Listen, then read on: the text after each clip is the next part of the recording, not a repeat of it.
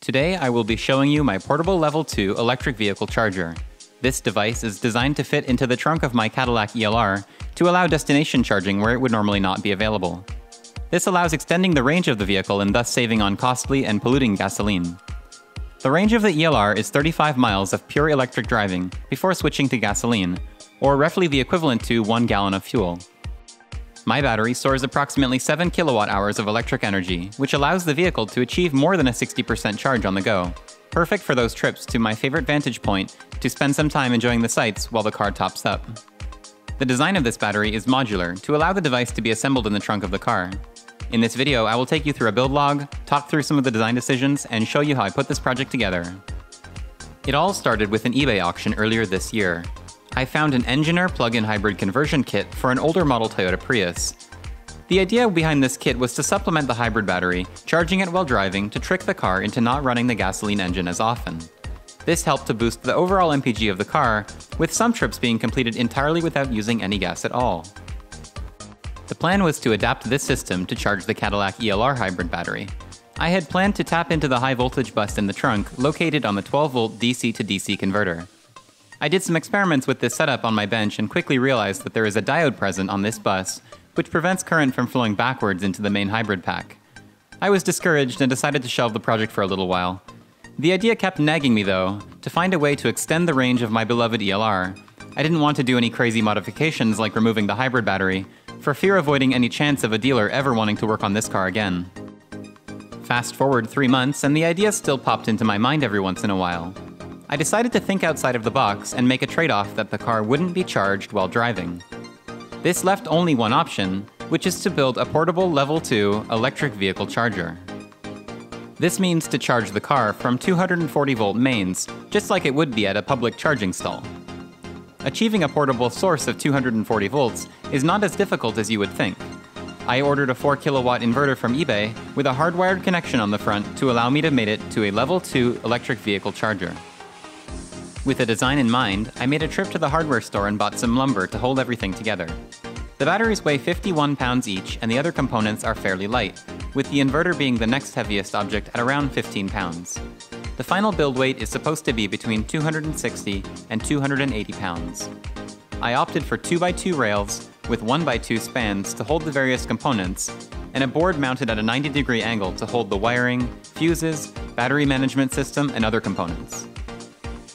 The basic design is to have 2 parallel rails with spans across. The whole system is held together with threaded rods to allow disassembly and reassembly.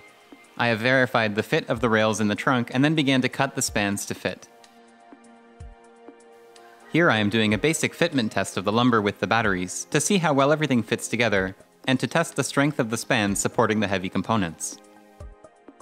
I needed 4 spans for the batteries and inverter, and then 2 more to clamp the batteries in place from the top. I used a Dremel tool to cut the threaded rod down to length. I drilled holes to bolt the frame together and added a bore for the nuts to recess into the bottom of the rails. This allows it to rest evenly on the floor. After preparing the lumber and threaded rod, I assembled the frame to verify fit. At this point, the assembly is coming together quite well, and strength is not an issue. I was able to stand on this frame with the batteries mounted and found no issue with flexing.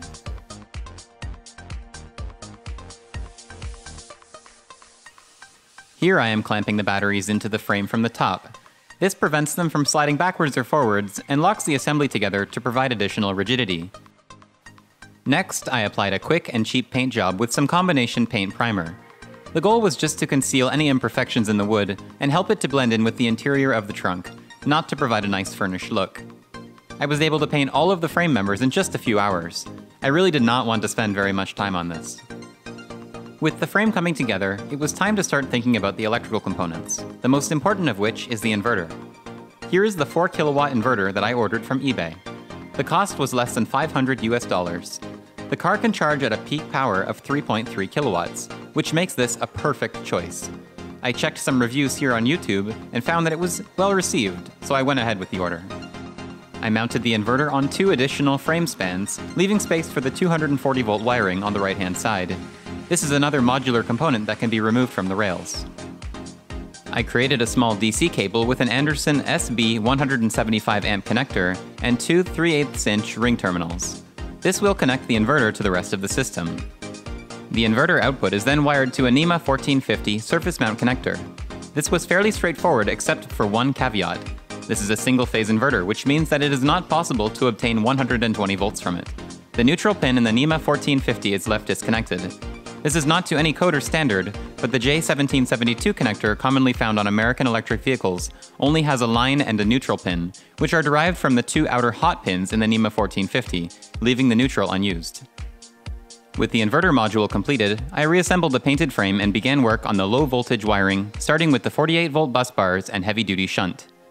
The shunt is used by the battery management system to measure current flowing through the battery pack.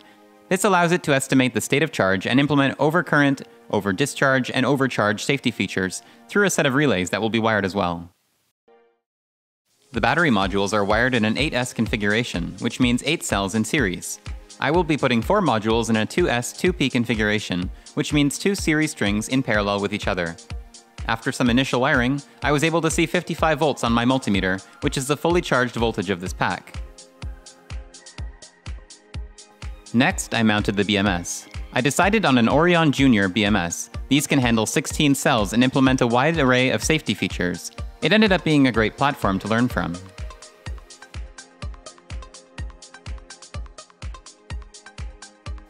I started work on the wiring harness for the BMS. This connects each individual cell to the system for monitoring and balancing. The shunt and safety relays are also wired. The Orion Junior has 2 connectors, one for cell balancing and another for input-output signals as well as power.